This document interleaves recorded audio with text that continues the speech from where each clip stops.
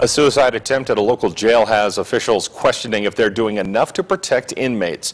Good evening. Thanks for watching. I'm Matt Davenport. Investigators will be combing the Bannock County Jail for clues about what led to an inmate attempting to commit suicide and how deputies handled the incident. Logan McDougall was at a news conference at the Bannock County Sheriff's Office. Logan, what can you tell us about the inmate?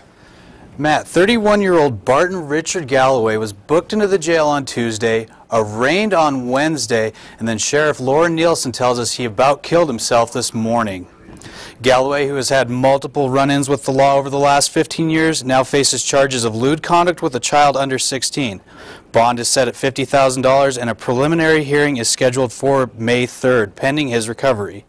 In the meantime, Sheriff Nielsen says independent investigators from Teton and Jefferson counties will be on hand to determine if any policy violations occurred.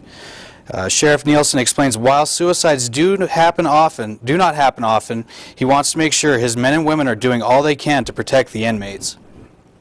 But it is something that is part of institutional life, and we're trying to make sure that all of our I's are dotted, our T's are crossed, and if there's any policy violations that we can change to make sure that this kind of stuff doesn't happen.